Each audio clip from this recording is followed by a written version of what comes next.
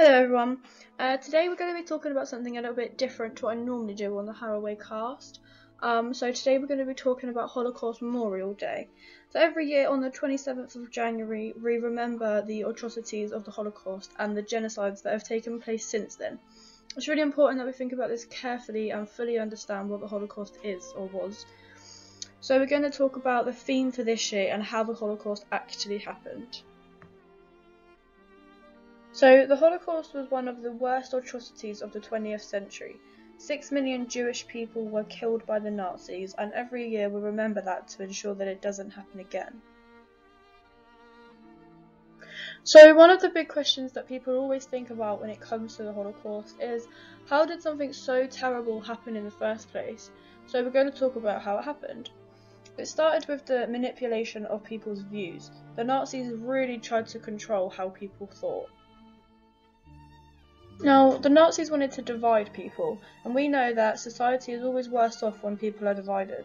And what the Nazis tried to do is manipulate people's views, so they ensured that there was division and made sure that people blamed a certain group of people for problems in society, and those people's views then escalated massively.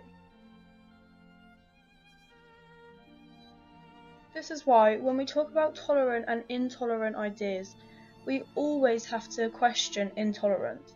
The Nazis were intolerant and they always looked for people to blame. They showed a lack of respect and tolerance for other people in society. What we have to think about is that division leads to hatred, and hatred leads to prejudice, and prejudice leads to discrimination.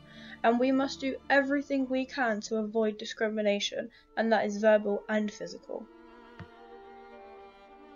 We as a society are so much better when we work together, and therefore we must promote tolerance and respect for each other.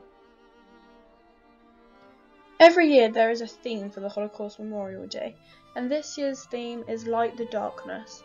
And this is about living in a world with challenges and darkness, and we have to be the light and challenge the hatred and discrimination around us.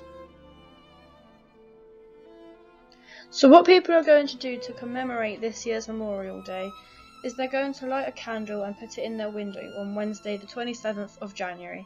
So if you see any candles in people's windows this Wednesday, that is what it means, and it should make you remember the people who died during the Holocaust and prevent it from happening again.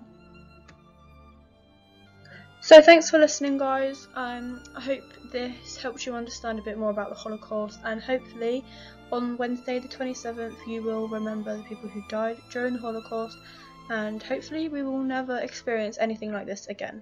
Thanks guys, bye.